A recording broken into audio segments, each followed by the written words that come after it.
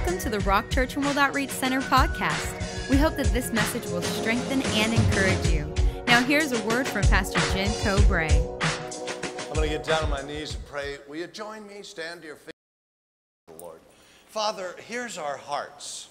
And we come to you in the name of Jesus. We give you all the praise, all the glory, and all the honor.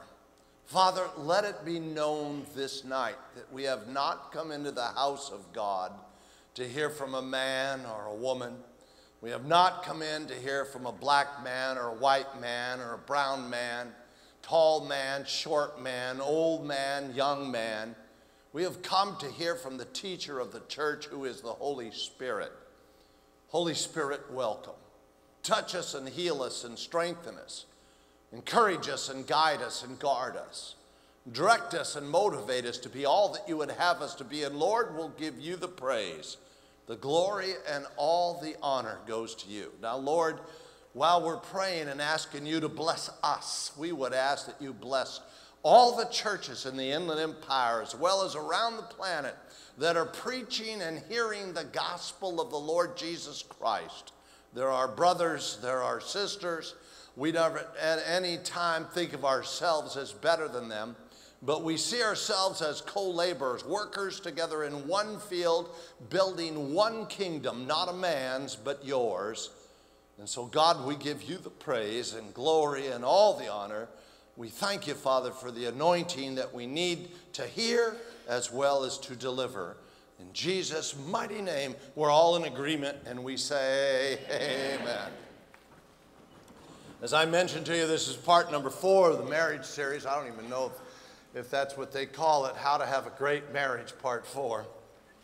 If you'll go with me to Ephesians, we've made some statements in the first 3 understandings that we got together and reviewed that you might want to, if you haven't heard them, you might want to just get them. If you don't have the money to buy the CD, then we'll give it to you free. We don't care.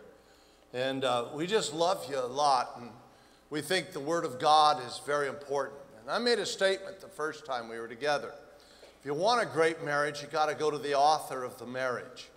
Author of marriage is very important. If you want to, remember I said if you want a hamburger, you want to go get a good hamburger, go to In-N-Out Burger. By the way, I heard our restaurant down here puts out a better hamburger than In-N-Out Burger. A little plug there for the Rock Church. But if you haven't gotten one of those, you need to go get one of those. But if you want a good hamburger, you need to, go to a place that makes hamburgers. You want a good marriage. You shouldn't go to the world. You shouldn't go to your relatives. You shouldn't go to any place except find out what God says about marriage. He's the author of marriage. He's the creator of marriage. And he makes it very clear that it's important for you to have a great marriage. There's nothing better than a good marriage, nothing worse than a bad marriage. And we've probably, all of us have experienced both portions of that. I really believe that Deborah and I are together and love each other as we do, loving each other more today than we did 35 years ago, 4 kids and 12 grandchildren later. And I believe that we love each other more today because of the Word of God. There's no doubt about it. We don't love each other because we're so compatible. We're probably 2 peas in a pod that explode about each other, when we get together. We both have strong ideas and both have strong opinions. And, I found out that if 2 people like us can make marriage work and be happy at the marriage, then guess what? How much more is there for you guys that are really, really, really compatible? Deborah and I are compatible because we put the Word of God to work. We're not compatible because the nature of the person, the male or female, is compatible with the opposite sex. We are compatible because we simply found out what God said. As a pastor early in my 30s, every day I would counsel about marriages. I knew the 8 commandments to the husband and 4 commandments to the wife, and every day I had to talk to somebody about those 8 and those 4. When I went home, there was no excuse not to know what to do. And the same with Deborah. She also was the same way. And we lived what we preached. And today the fruit of that is great kids, great marriage, great grandkids. I mean, can I just say this to you that you'll understand? Proof's in the pudding. And that's really what you should be looking for, is examples. It's not easy at times because it means you're going to have to set yourself aside. Let me say it again. It's not easy at times because you're going to have to set yourself aside and do what God wants instead of what you think or what you want. That is one of the most difficult things that anybody, even as a Christian, you need truly the power of the Holy Spirit to do that. And if you rely on your own power to do it, it won't work. You'll blow up. It's just not going to happen. But the power that's on the inside of you helps you to accomplish everything you need to do. That's the grace of God. I want to read you out of these verses because they're so powerful. They give us such an understanding and give us a foundation of understanding the 8 commandments to the husband and the 4 commandments to the wife. By the way, most Christians have no idea what they are. They know what 1/2 of one of them is. Wives, submit yourself to your husband. They don't even understand the other half of that verse. Most people know that verse because the wife has been drilled on it. And most people don't know anything more than that. And then they wonder why their marriages stink. And they really, you know, they're asking God and begging God for help and change my husband, change my wife. Oh, God, get rid of her. But she's not going to do, you know, and they pray these silly prayers. The 21st verse of Ephesians 5th chapter, I'm going to read it to you. Submit one to another in the fear of the Lord. Without a great reverence of God, you're going to think more highly of yourself than you are of God. Bottom line, let me say it again.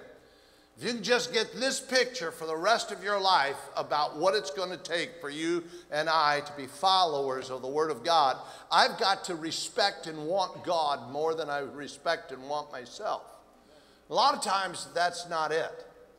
A lot of times, I find my fear level with God as being very low instead of very high. Some people have a big God. Some people have a little God. God is still God. He never changes. He's the same yesterday, today, and forever. But yet some people have a big God. Their reverence level, their fear level is enormous about God.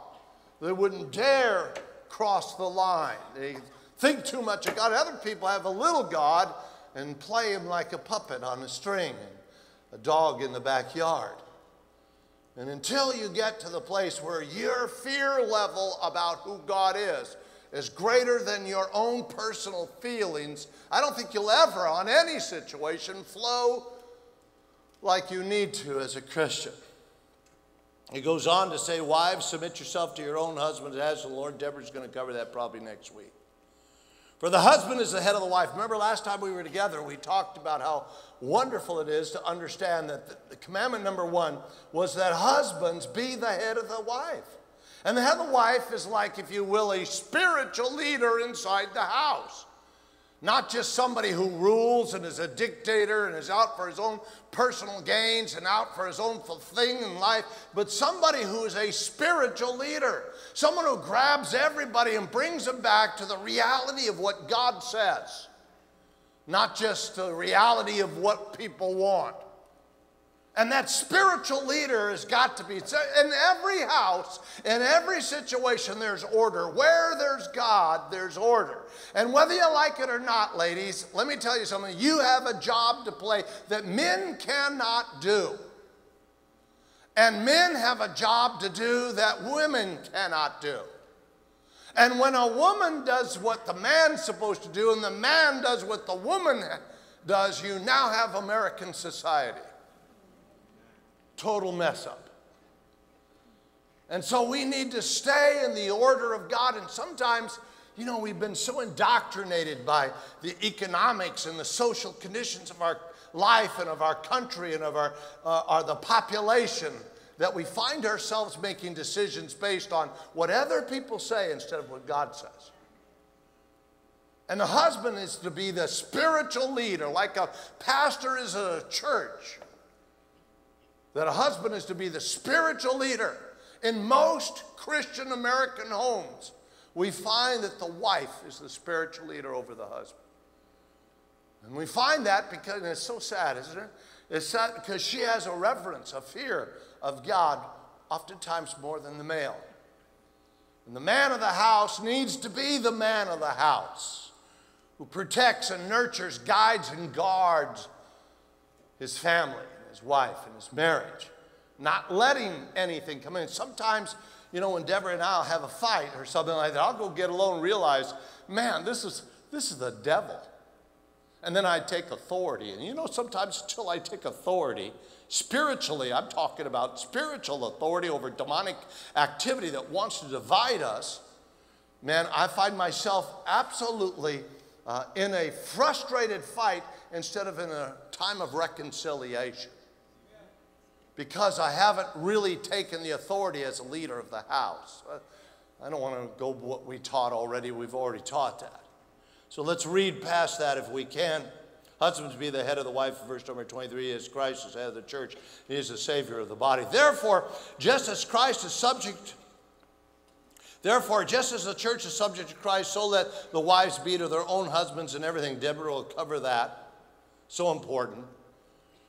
Husbands, love your wives as Christ also loved the church and gave himself for her, that he might sanctify and cleanse her with the washing of the water by the word, that he might present her to himself a glorious church, not having spot nor wrinkle or any such thing, but that she should be holy and without blemish. Wow. So husbands ought to love their own wives as their own bodies. He who loves his wife also loves himself. For no man ever hated his own flesh, but nourished and cherished it, just as the Lord does the church. For we are members of his body and of his flesh and of his bone. And for this reason a man shall leave his father and mother, and the two shall be joined, shall become one flesh. This is a great mystery, but I speak concerning Christ and the church. Nevertheless, let each one of you in particular so love his own wife as himself, and let the wife see that she respects, or the word there is reverence, her husband. Now, I'm going to take you back to verse number 25. This is a great verse. I'm going to read it to you again. Then I'm going to ask you a question, which you can answer out loud, so get ready to answer a wild question. Verse number 25 says this: Husbands, love your wives, just as Christ also loved the church and gave himself for her. Can you tell me the most important word outside of the word Christ in that verse? What was it? No. See the word give or gave? That's what that verse is all about. Love is just a product of you giving. It's the way you love, by giving. In fact, I wish I had highlighted, I don't know if you're back there or not, John or Monica, whoever you are, but see the word gave himself. To me, I find that the most important word of the entire verse. Because in order for anything to work right, and this, whether it's your business, whether it's your children, raising your kids, whatever it might possibly be, this has got to be the center of what you're all about. And we find oftentimes that we're not there. And can you imagine if we had a church that just simply had this kind of a heart? You know what he's talking about when he says gave himself? He's talking about how Jesus went to the cross. He says the example of a husband loving his wife is how Jesus went to the cross and gave himself. How did he do that? Sacrificially. How did he do that? He gave himself sacrificially. Sacrificially means I give up what I think, I give up what I want, I give up my desire, I give up my plan for you. And that's sacrifice. Sacrifice is a funny little word. It's all through the scripture, Old Testament, New Testament. They used to, remember how we talked about burnt offerings and sacrifices to God, and they were burnt to the place. A burnt offering was something that was brought down to dust, like a cremation process of something important. And you would bring something important to God, like a lamb or sheep. Can you imagine bringing a lamb or sheep? Doesn't mean much to you today. You know, what's a lamb? $150, $200, you probably buy a lamb. It's not a big deal, but in those days, it was life. And somebody who brought a lamb or a sheep, that was their life. If you had one, you were an average person. If you had 2 or 3 or 4, you were upper echelon. And in order for you to bring something as an offering, doesn't matter who you were, that's something that was so important that represented who you were, represented your idea, your identity, represented your position in life, represented your status. And you take that which is so important to you and you offer it to God and you give it up for the things of God. That was called sacrifice. A lot of people say in the New Testament, well, you know, Jesus himself said something. He says, I don't want sacrifice, I'm looking for mercy. He didn't say don't sacrifice, but what he's saying is I'm looking for something. And if you study the word mercy is a deeper sacrifice than shallow sacrifice. He's actually asking for more when it comes to mercy, because mercy says, I deserve this, I should have this, I have the right, I have the position, I have the identity, I can do this, it belongs to me, but I'm going to give it back to you to help you. That's mercy. In other words, it's sacrifice in a deeper manner.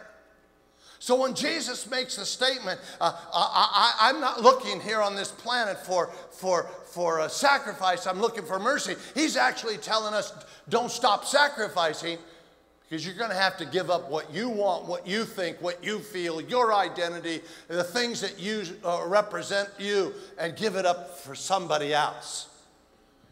And that's what Jesus did when he went to the cross, and that's how a husband is to love a wife. Can I just say this to you? Is there any wife stupid enough in this place that wouldn't absolutely respect and reverence their husband if they were loved sacrificially like that? They'd give that man anything, everything they could, and praise God for him. And a lot of times we don't see that, my friends, and it's a sad thing, but sacrifice is really giving up something that you believe you have that's important to you, that you identify with, that you want, that you think you should have, and you give it up, that right, that thing, in order to benefit someone else, and that's called sacrifice.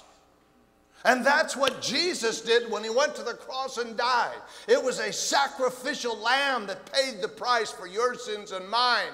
Here's the church. You know what they were doing at the time when he went to the cross? Number one, they were ignoring him. Number two, they were with the crowd going, crucify him, crucify him. The very same people that were yelling, crucify him, is the same people he went to the cross and died for. So he took, in the middle of the abuse, still gave the sacrifice. Isn't that cool? Wasn't like people were cheering him, oh, you're wonderful, thank you so much. They just beat the snot out of him. And we have an idea in our minds that we would, you know, sacrifice if you appreciate my sacrifice. Sacrifice if you recognize I'm sacrificing. Sacrifice, I appreciate it because I see it, and you know, that's cool. And if you acknowledge my sacrifice, then I can keep on sacrificing. There's nobody acknowledging the sacrifice of Christ when he went to that cross. In other words, he died for a church that was yelling at him at the time. And then finally they came to their senses and realized who he was and got saved. And sometimes we need to sacrifice even when the people we're sacrificing for don't treat us very good. Sometimes we need to sacrifice, and that's the best kind of a sacrifice, when somebody you're sacrificing for does not deserve it. But you give anyway, sacrificially. That's an amazing love. And if God can bring that to us, and you say, well, Pastor, I'm not sure I can do that. Yes, you can, if you rely on the Holy Spirit. If you're relying on your own ability, you can't do anything. You know, except bicker back and forth, talk back and forth, mouth back and forth. And there's this combative attitude all the time instead of shut up and sacrifice. Don't try to get the last word in. I never get the last word in. I just wait until she leaves the room, and then I get a lot of words in. Does any man know what I'm talking about? And then what do? We repent because those were high school words. I want to share with you some things, if I may. A satanic principle is opposite of sacrifice. A satanic principle found in Lucifer when he was in the heavens was that he wanted to exalt himself and thought of himself more than he should have, and he wanted to take the place without God. He wanted to take God's place without God. And that in itself, if you will, is the original sin, which was selfishness without sacrifice. And here we find oftentimes that we allow satanic principles, a principle of the devil, to come in and manage and take care of our marriages because we don't operate in the very spirit of Christ, which is sacrifice. The very sacrifice, remember how we define love in this church. We define love as personal self-sacrifice for the betterment of someone else. It isn't just huggy bear and kissy face and roses and kindness. It's more than that. It's giving of yourself when you don't want to give it. It's getting off of yourself and your selfishness. Because as long as you're selfish, you'll never sacrifice. Never. And can you imagine if we had a church that was ready to sacrifice? I mean, we have a lot of people in this church, and there's a great handful of people who are willing to sacrifice anything. But most people that come to church, our church or any American church, are more interested in themselves than they are in sacrifice. So they sacrifice for someone else. And a lot of times that stems right back to the garden where you'll find Adam and Eve. They're in a place and she's making decisions and they're in fear and they're insecure. And so after that, all of a sudden the sacrifices go. We can't sacrifice. We need to keep it for ourselves. This is not about God. It's about me, preservation. I don't know how I'm going to make it. When in fact, God will take care of you every time. If he can drop manna from heaven and take care of the children of Israel, he can take care of you. Oh, I'm going way too long already. Things that hinder self-sacrifice. Can I give you 4 quick ones? I don't know if I can do them quick. I'll do the best I can in the next 10 or 15 minutes. Is that okay? Yeah.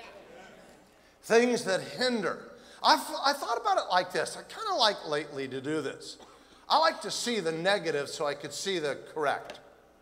Because I operate oftentimes in the negative more than I do the correct. So do you, or we would be talking about the correct right now. We wouldn't even need to be on this subject. We're on this subject because guess what? Oftentimes we are doing the negative in our life. So let's do that. Let's find out what hinders self-sacrifice. Can I show you scripturally? I want to take you, if I may, to number 1. Improper vision of self.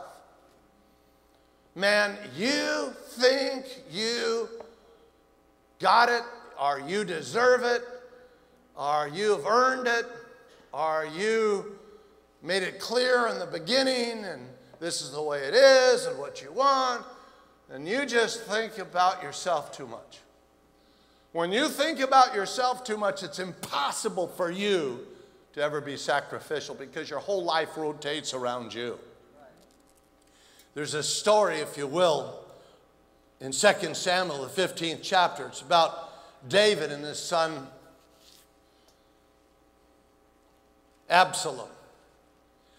David and his son Absalom were amazing to me because I've studied David so much over my life. The son Absalom was someone whom David loved more than David loved himself. David had already lost a son that tore him up, and he hated every moment of the death of his other son. And he just loved Absalom. Absalom grew up to be a brat, into himself completely. Here's David. He's the king of Israel. He's the greatest king that Israel has ever known. Why, he's doubled the commerce of Israel. He's doubled the population. He's doubled the land. Everybody in Israel is prospering because of the decisions of this great King David. And here comes his snotty little arrogant son, Absalom. That's his name. And he's making a statement about himself, which, by the way, ended up him dying severely, which is sad to David. Again, God had to come and intervene and tell him, look, you stop. Boy was on the wrong track. If you'll go with me to 2 Samuel, find 1 Samuel, 2 Samuel, 1st, 2nd Kings, right behind 1st, 2nd Kings, 2 Samuel. Let's go there. 2 Samuel, when you get there, look at the 15th chapter, and I'm just going to read some things to you so that you can get a picture of this. Verse number 1. After this happened, that Absalom provided himself with chariots. Notice the word, I should have highlighted it, the word himself. Tells you a lot. He's not about to give anything up. He's not about to sacrifice for his great father or for Israel. Here's this young man who's providing from the inheritance that he has and from the wealth of this country, chariots for himself. With chariots and horses and 50 men to run before him. Now Absalom, verse number 2, would rise early and stand beside the way of the gate. So he'd be there early in the morning. So it was that when people came in for a lawsuit, they came to the king for a decision. And Absalom would call out and say to them, hey, listen, did you know I'm going to translate this for you. There's no voice there. The king doesn't care about you. And then he goes down to verse number 4. Moreover, Absalom would say, here's what he's saying to all the people that are coming in. Listen to this guy. His father is one of the greatest kings Israel's ever known, and he's bad-mouthing his father, and he's lifting himself up. His father is in the position that he wants, and he comes and he takes it from his father. Moreover, Absalom would say, oh, verse number 4, that I were made judge in the land, and everyone who had any suit or case could come to me, and then I would give them justice.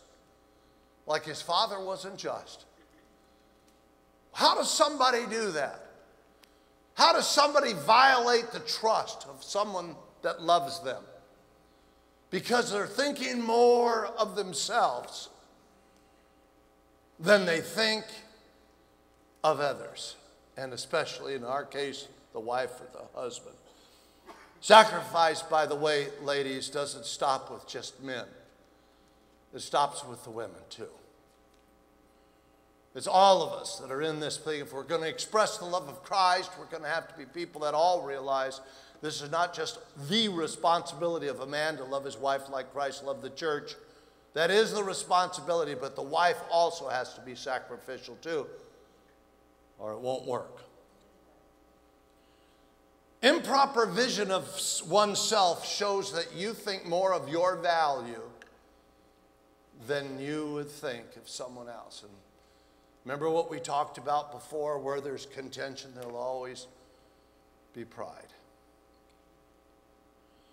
Things that hinder self-sacrifice. Number 2, improper vision of your position.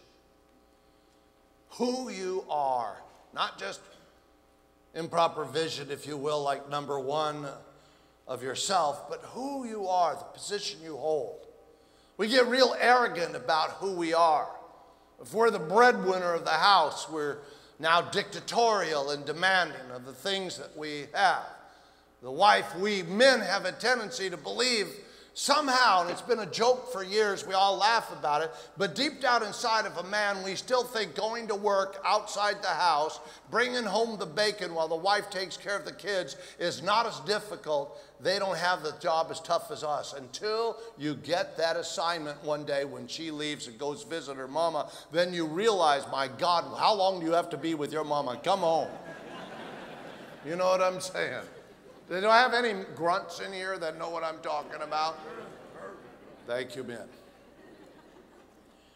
We have to watch ourselves in the positions that we're in. Jesus is talking in the Last Supper about being, if you will, someone coming along like Judas and taking advantage of his love. And he's explaining it to his disciples. Go with me to Luke in the 22nd chapter. And as he's explaining it to his disciples, they start to argue among each other about who's going to be the greatest. Can you imagine that? Jesus has to stop them. Verse 24, 22nd chapter of Luke says it like this. Now, there was also disciples, there were also disputes among them as to which of them should be considered the greatest. I mean, here's a sacrificial act ready to take place, and they're into their position. And oftentimes, it'll hinder our sacrifice because we think too highly of ourselves. The third thing that I want to share with you tonight, that God gave me, things that hinder self-sacrifice, is this: improper vision of the family. Can I just say this to you? I think you should love your kids. I think you should love your wife. I think you should put your family first, but never ahead of God. There is a family order. If you want to know what it is in the Bible, I'll share it with you. It's God first. Very important for us, because He is number one on everything. The wife is second, or the husband. The children are third. And your job or your position is down there at number 4. And sometimes we take number 4 and make it number 1. Or we'll take number 2 and make it number 1. And oftentimes what we do is we do everything for our kids, not really realizing that what we're doing is everything wrong for our kids, especially this generation. I remember being at a spot in my life. As a pastor, as a young pastor, I was being watched by the church on how I handled my children. I knew as well as anybody that, man, I tell you what, if you can't handle your children, you can't handle the church, the Bible says. And I knew that if my children were so out of balance, that it would reflect back on our ability to minister to the church. I had to take a stand. And the stand that I was going to take wasn't for my children. The stand that I was going to take wasn't for my ego. I took a stand for God. I said these words, I remember saying them.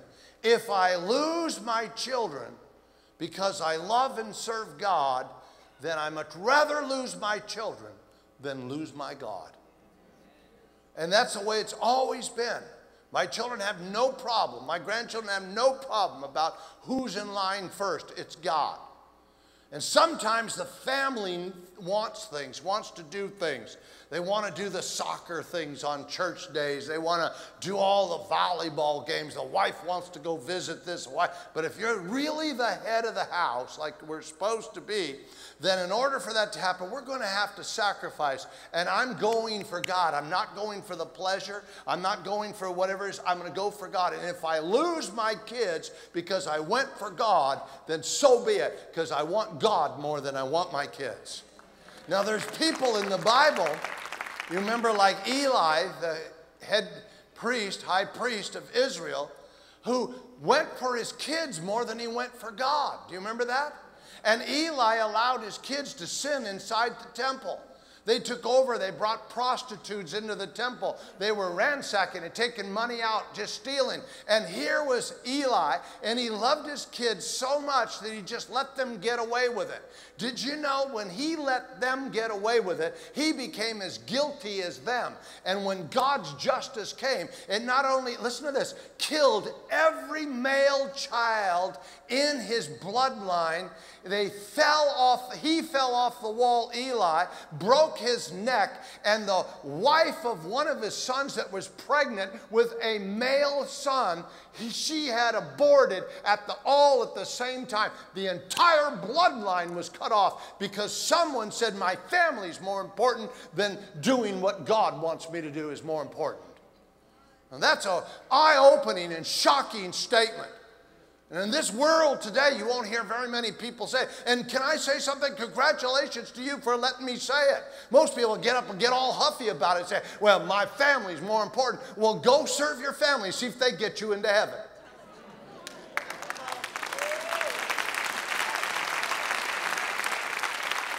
Because this is about what you do with Christ, not just your kids. What you do with Christ while you're here on this planet. And a lot of times we don't see that. There's this interesting story in Matthew, the 20th chapter, about the mother of Zebedee, the sons. She comes to Jesus. Why don't you turn there in Matthew, the 20th chapter? And she asks Jesus the craziest question.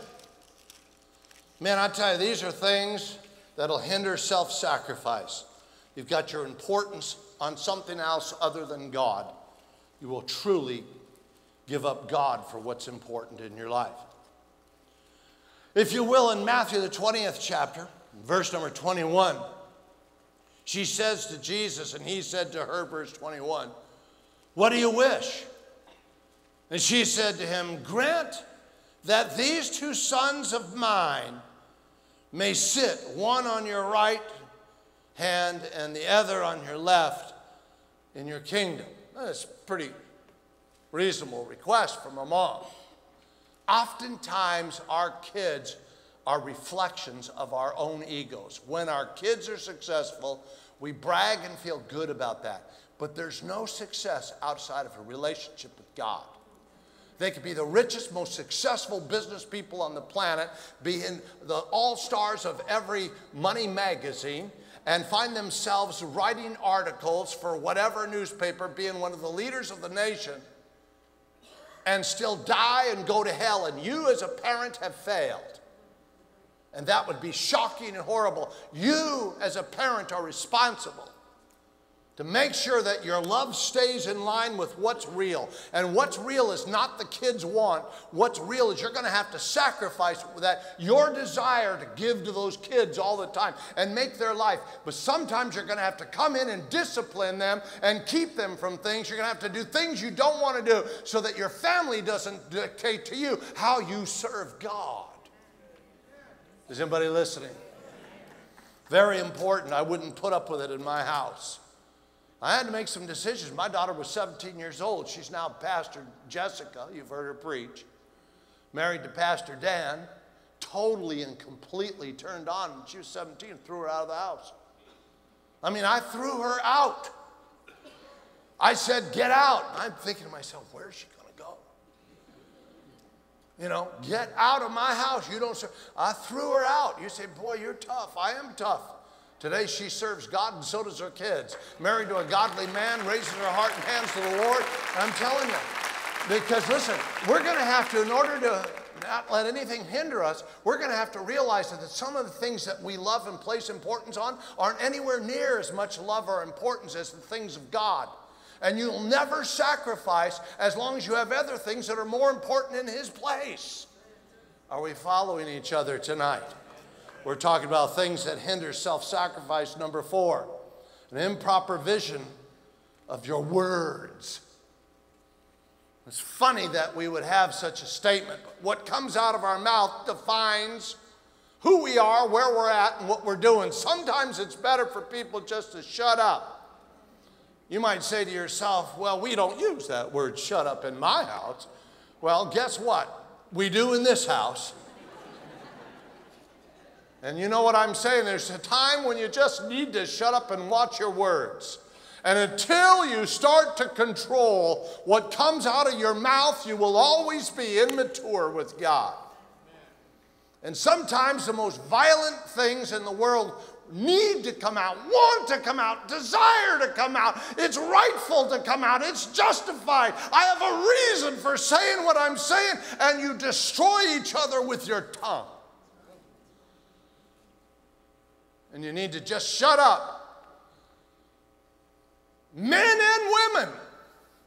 Women, you have a hard time shutting up. It's a time for you to shut up. Let us get this peaceful, get back to God, and then let's come together and pray, and then let's discuss it. If it gets heated again, shut up. Nobody likes to shut up. They want to keep talking until we work this out. We can work it out with 5 knuckles across your jaw in a minute. Let's just shut up here.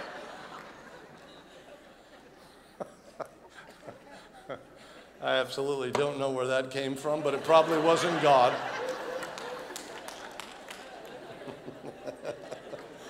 Improper vision of our words.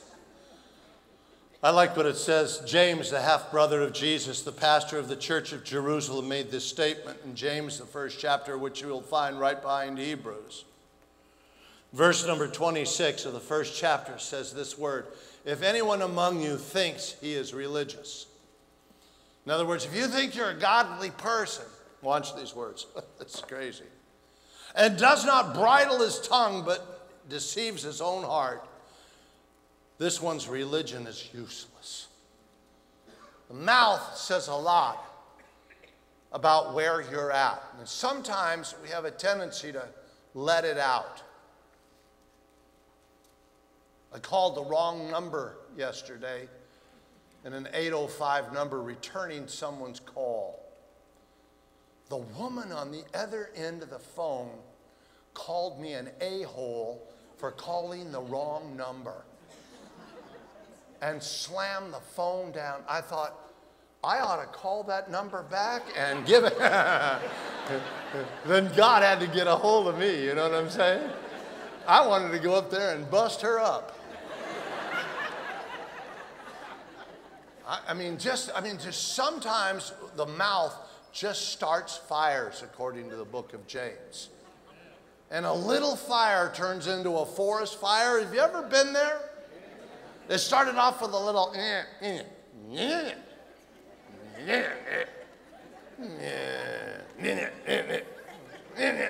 before you know it, you got the veins popping out, your eyes are popping out, you're cussing, you're lifting up that middle finger as they walk away. You know what I'm talking about. Does anybody know what I'm talking about?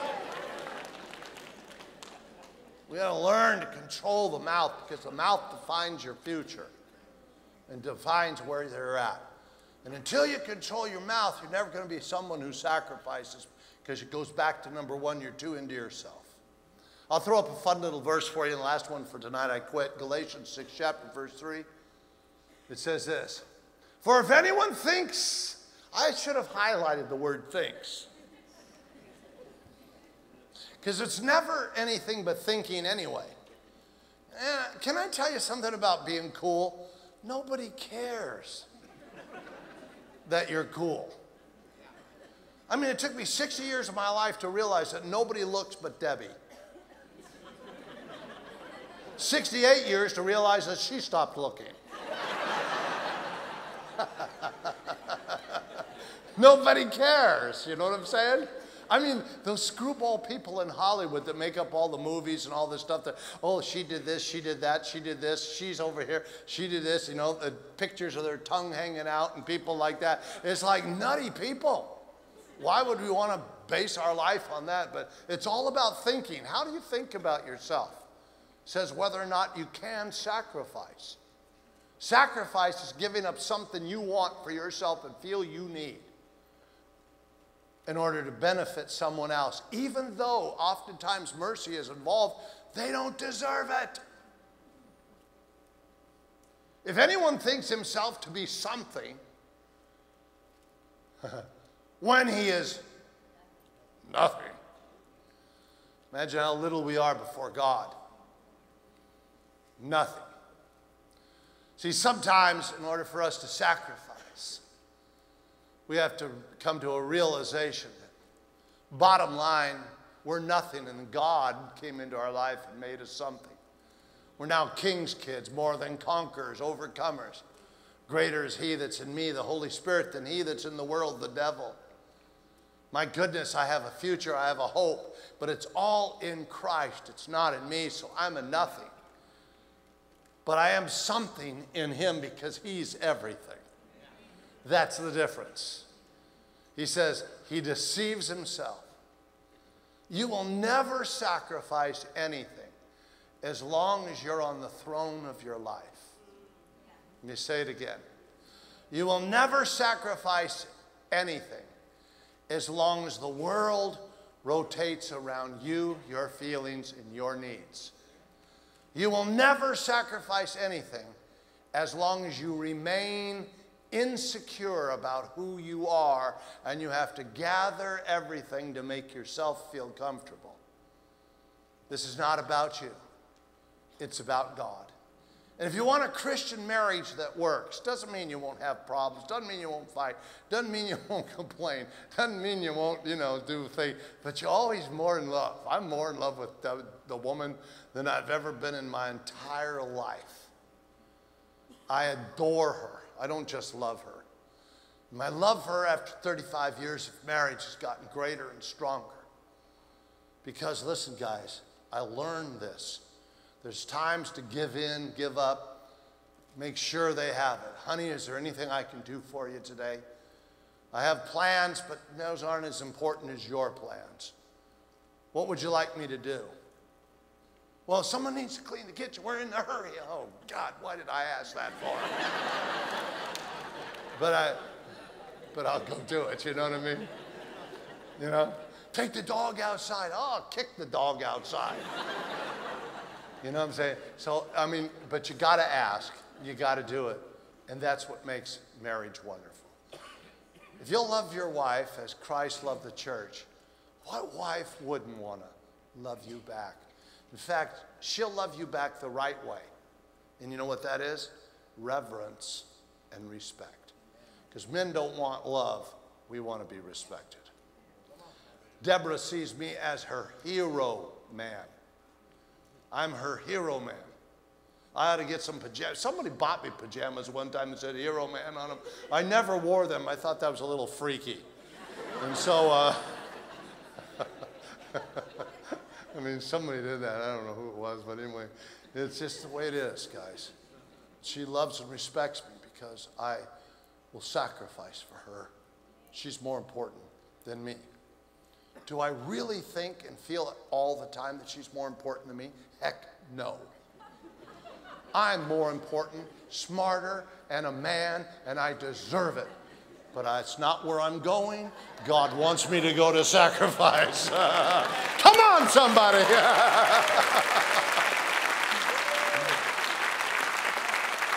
So we're all in this together.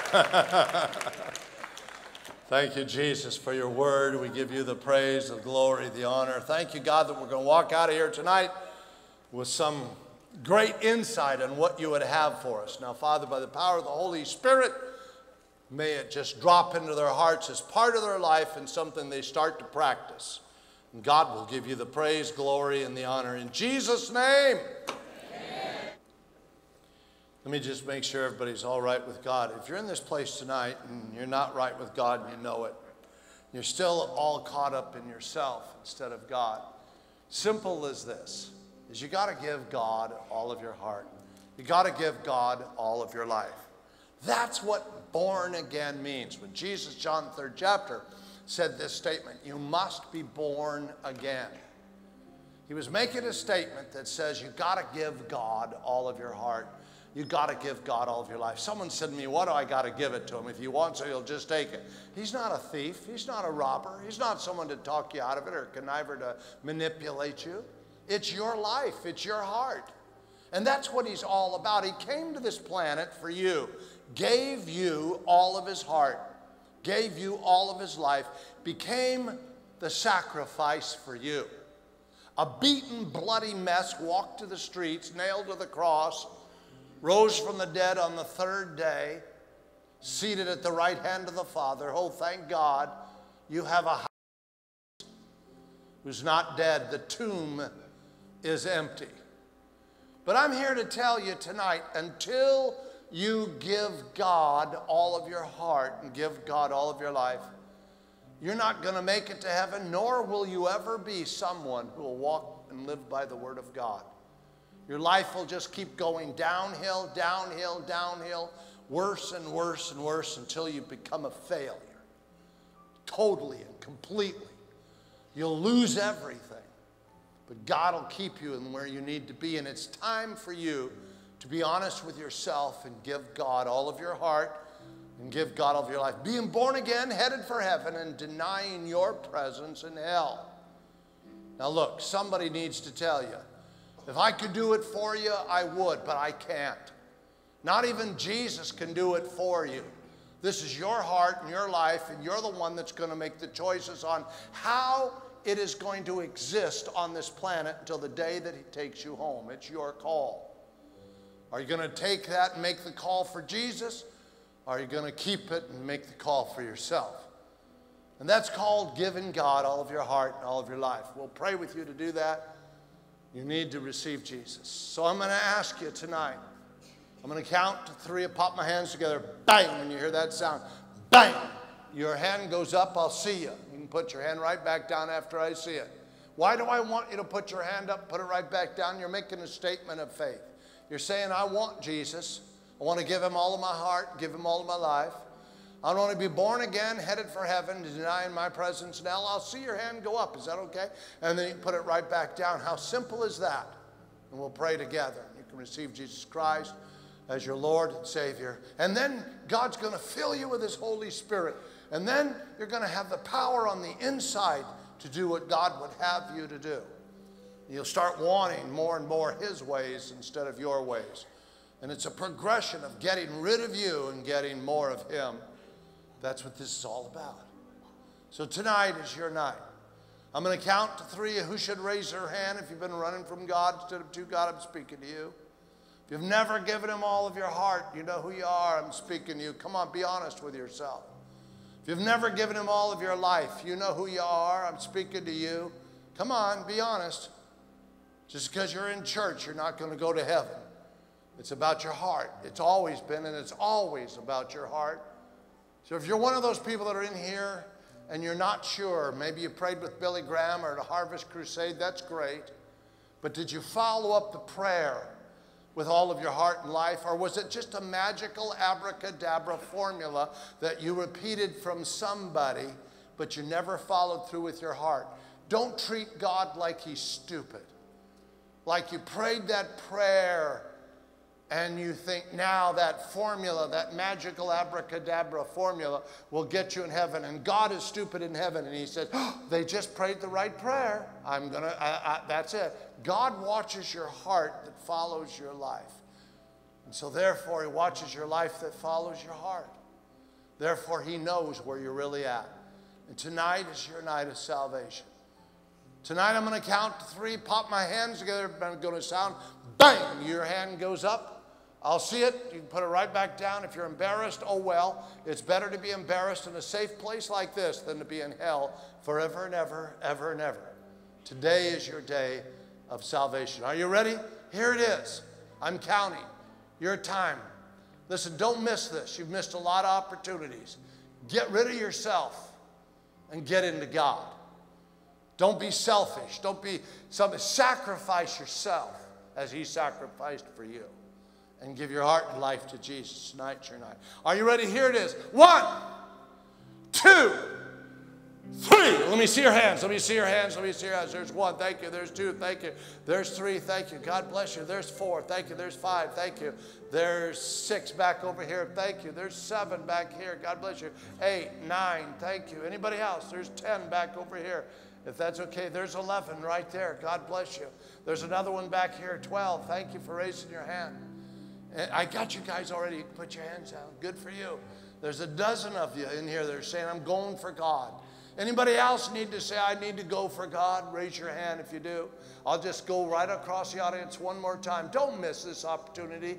This is how it starts. You can come in and hear the Word of God. You'll never have the power to do the Word of God if you don't get the power of the Holy Spirit, and it starts when you get saved. Real quick, anybody else? There's a dozen people already. Anybody else? Anybody else? Anybody else? Don't miss this. Anybody else? Gosh, I feel like there's so many of you that need to get your hand up and you're not doing it. Anybody else? Anybody else? Anybody else? There's another one. Thank you. 13. Okay, why not? 14. Anybody else? Anybody else? Let's give the Lord a great big praise for 14 wise people. Woo! Okay, all 14 of you. I want you to get a hold of your coat, purse, sweater, Bible, friend, get your stuff. All 14. You raise your hand. Mama, if you let her raise her hand, you're going to have to bring her. And so I want you to get out of your seat, get in the aisle, meet me right here in front. Because I want you to know something. You're going to have to walk the aisle. It's a safe, friendly place for Jesus. Get out of yourself, get your stuff, get up here. If you raise your hand, you're serious about God, you come right now. Come on, come on, come on, come on.